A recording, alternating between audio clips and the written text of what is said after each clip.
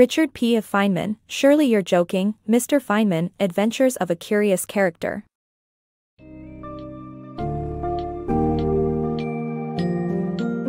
Embark on a captivating journey through the vibrant anecdotes of Richard Feynman, a Nobel Prize-winning physicist whose curiosity and humor illuminate his adventures in Surely You're Joking, Mr. Feynman.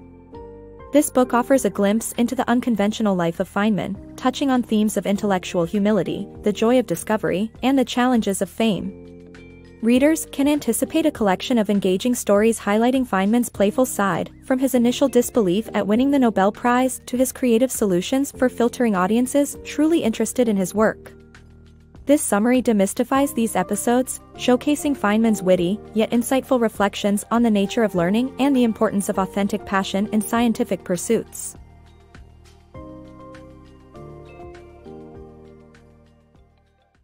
Feynman's unwanted honor. One early morning, Richard Feynman received a 4:30 a.m. call with unexpected news: he had won the Nobel Prize in Physics. Initially dismissing it as a prank, he quickly realized the truth, but not without reservations and doubts about accepting such an honor. Even his wife was skeptical at first, suspecting another of his notorious jokes. As the news settled, Feynman pondered the possibility of declining the award without causing a scandal. He reached out to a journalist for advice, who informed him that refusal wasn't a viable path without incurring controversy. Resigned to participating in the ensuing ceremonies, Feynman reluctantly faced a barrage of formalities. The Swedish consulate in Los Angeles proposed hosting a lavish reception in his honor, but the vast discrepancy between his modest guest list and the consulate's 300-strong roster of dignitaries emphasized his discomfort with the fanfare. His solution was to cancel the event entirely, much to the relief of the consulate organizer who shared his sentiments. The only remaining hurdle was the thank you speech, a chore Feynman approached with characteristic ingenuity. Balancing honesty with obligatory decorum, he crafted a speech that acknowledged his fulfillment through the joy of discovery and personal growth throughout his career, rather than accolades. He shared that letters of congratulations from old friends held greater value than the award itself. In the end, Feynman masterfully fulfilled social expectations while staying true to his own principles, turning a potential ordeal into a celebration of authentic achievement. Feynman's humble ruse. After winning the Nobel Prize, Richard Feynman found himself repeatedly addressing audiences far larger than anticipated at his public talks across the United States. He meticulously prepared complex lectures aimed at advanced physics students, yet his audiences far exceeded the number of such specialized learners he expected. Perplexed by this, Feynman desired to genuinely connect with those truly interested in physics, without the distraction of fame. His solution came during an invitation to the University of California, Irvine.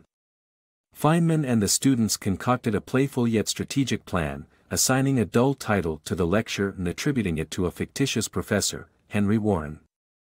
This clever disguise filtered the audience, ensuring only earnest students passionate about intricate physics topics like proton structure attended.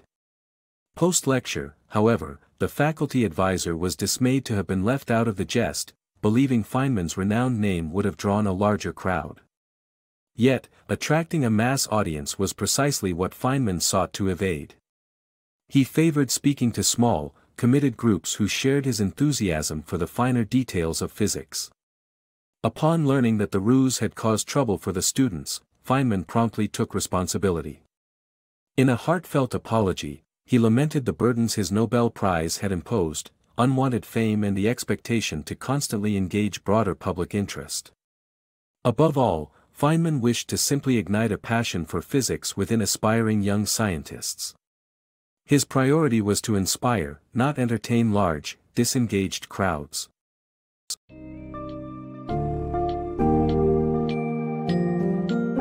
Through his clever escapades and candid introspections, Richard Feynman imparts timeless wisdom on living authentically and pursuing knowledge with fervor. His story of skeptically accepting the Nobel Prize and crafting insightful lectures for genuinely interested audiences underscores his aversion to the superficialities of fame. Feynman's experiences reveal a profound commitment to inspiring true curiosity and exploration among aspiring physicists.